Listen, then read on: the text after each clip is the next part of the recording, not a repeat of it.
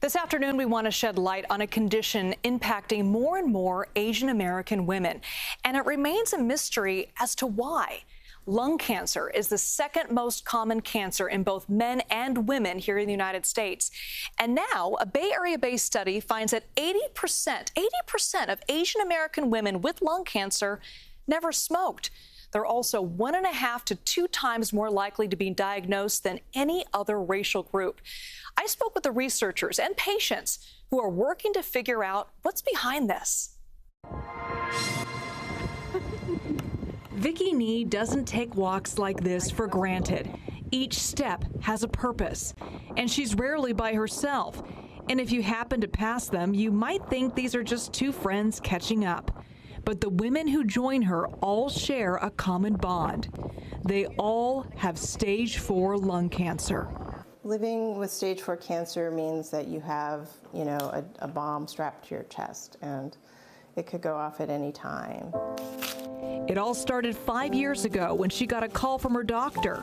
But I remember vividly that he called me while we were out having dinner and left a voicemail. Before she knew it, Vicki was sitting in an oncologist's office.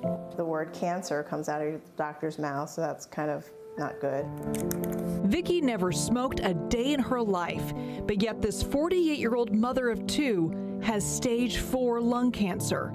I was asking them, I'm like, okay, so how long is treatment, and when are we done with this? And no one had told me up until then that it was stage 4, so it was incurable. And so, I would basically have to live with this condition for the rest of my life. And the best case scenario is that I live with this condition for the rest of my life. Vicki is now 53, and the treatments have been brutal. They've given her high blood pressure and high cholesterol. The cancer has now spread to her abdomen. But it's not the physical side effects that hurt the most. Vicki has 2 daughters who were 13 and 15 when she was first diagnosed. They know that I have cancer, and we don't talk about sort of staging. We don't talk about cures or anything like that. They just know that I've had cancer for 5 years now. A few years ago, Vicki was asked to participate in a research program at UCSF called FANS. FANS standing for Female Asian Never Smokers, launched 15 years ago by Dr. Scarlett Gomez and Dr. Iona Chang, a first-of-its-kind study in the U.S. on why lung cancer rates were rising among Asian females who never smoked. Lung cancer rates actually have been declining over the past several decades.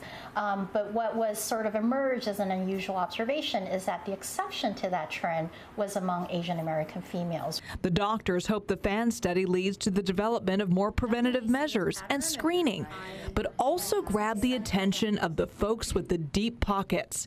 Right now, less than 1% of funding from the National Institute of Health goes to diseases that impact the Asian American community. There is this perception that Asians don't get sick.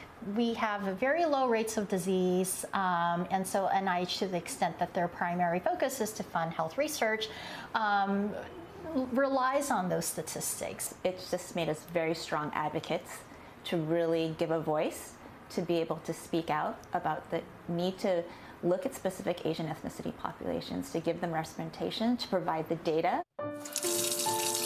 Vicki isn't spending her energy wondering why or how she got lung cancer.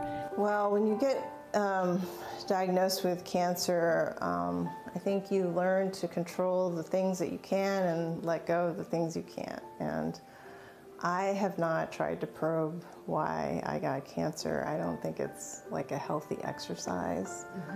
Instead, she's turning her pain into purpose by reaching out to other women like 34-year-old Kit Ho, who she recruited to also be part of the FAN study. If my tissue, if my saliva can help the researchers to find more medicine or find more ways to identify people early, then I want to be part of it. Kit was diagnosed on Thanksgiving of last year.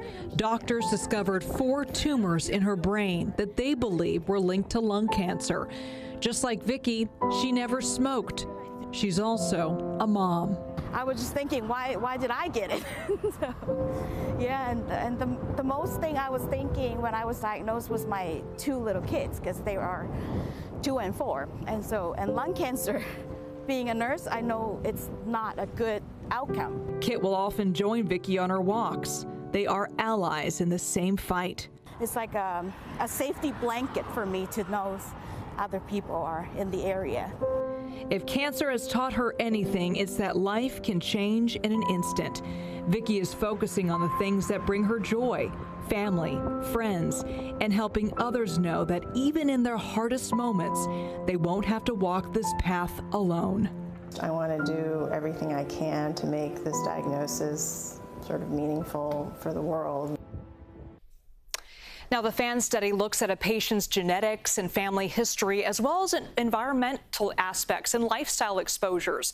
They're also looking for participants, especially older Asian women who do not have lung cancer, to join their study. For more information on the FAN study, you can go to our website, kpix.com.